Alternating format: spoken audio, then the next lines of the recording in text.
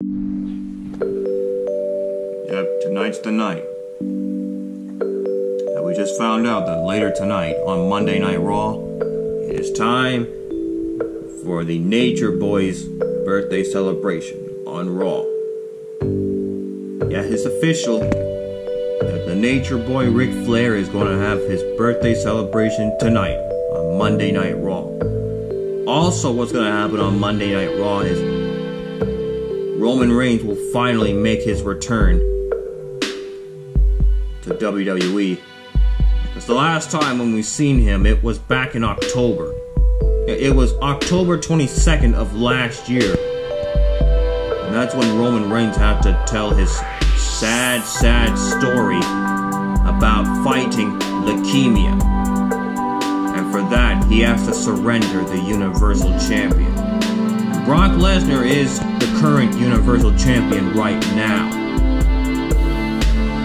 Can anybody stop Brock Lesnar? Well, can Seth Rollins stop Brock Lesnar at WrestleMania? And also more story on the Fastlane pay-per-view throughout Raw and SmackDown Live. Because again, the Fastlane pay-per-view happens 2 weeks from yesterday, March 10th. And that's the final pay-per-view stop on the road to WrestleMania. Because after that pay-per-view, the countdown to WrestleMania will resume. And they're definitely turning their attention to WrestleMania, Raw and SmackDown Live.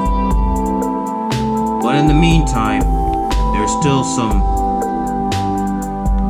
news to talk about for Raw and SmackDown Live.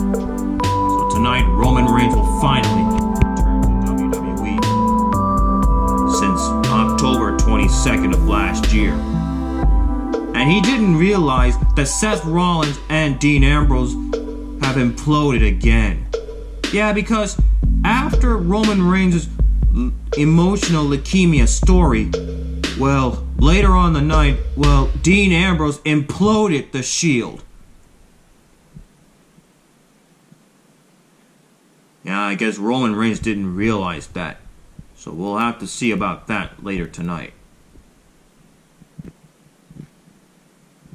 Well, that's the news for y'all now. Everybody knows. As always, keep it real, my peeps, and stay in school. Bye-bye.